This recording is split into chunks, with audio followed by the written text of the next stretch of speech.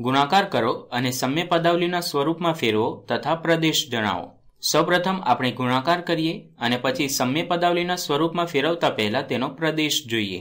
ન્યુમેરેટરમાં એટલે કે અંશમાં ગુણાકાર આપણને a² - 4 × a+1 મળે અને ડિનોમિનેટર એટલે કે છેદમાં a² - 1 × a+2 મળે।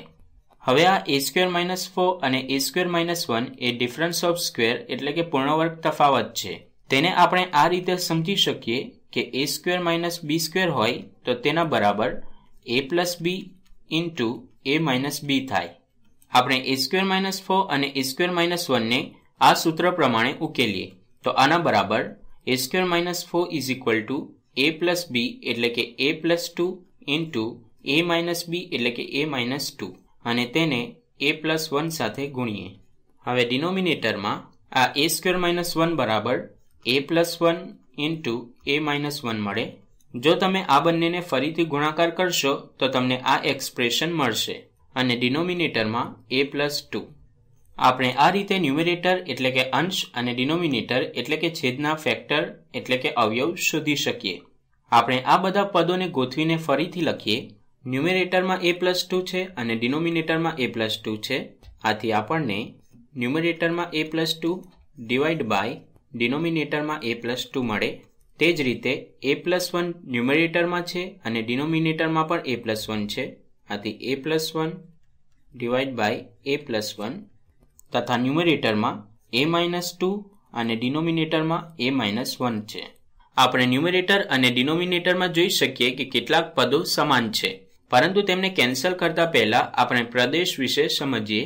પ્રદેશ એટલે એની એવી કિંમત કે જે આ એક્સપ્રેશનને અવ્યાખ્યાયિત કરે। ડિનોમિનેટરમાં કોઈ પણ એક પદ = 0 હશે તો તે આખા એક્સપ્રેશનને અનડિફાઇન્ડ એટલે કે અવ્યાખ્યાયિત કરશે। જો a+2 = 0 હોય તો આપણે આને ઉકેલીએ। બંને બાજુ 2 ને બાદ કરીએ તો a = -2 મળે। તે જ રીતે a+1 = 0 હોય, બંને બાજુ આપણે 1 ને બાદ કરીએ તો a = -1 મળે। તે જ રીતે a-1 = 0 હોય તો આપણે બંને બાજુ 1 ને ઉમેરીએ તો a = 1 મળે। આથી આ એક્સપ્રેશન માટે કન્સ્ટ્રેન્ટ એટલે કે શરત મળે કે a is not equal to -2, a is not equal to -1 અથવા a is not equal to 1। આથી આ એક્સપ્રેશન a ની -2, -1 અથવા 1 સિવાયની બધી કિંમતો આગળ ડિફાઇન એટલે કે વ્યાખ્યાયિત છે।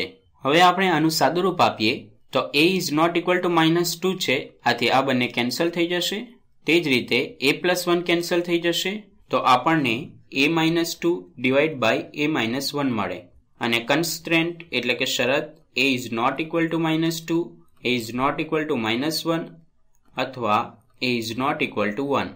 જો આપણે a is equal to -1 લઈએ તો -1 - 1 આપણને -2 મળે, જે ડિફાઇન એટલે કે વ્યાખ્યાયિત થાય। પરંતુ જો આપણે આ કન્સ્ટ્રેન્ટ એટલે કે શરત લખીએ તો આ એક્સપ્રેશન અને આ એક્સપ્રેશન સમાન થાય।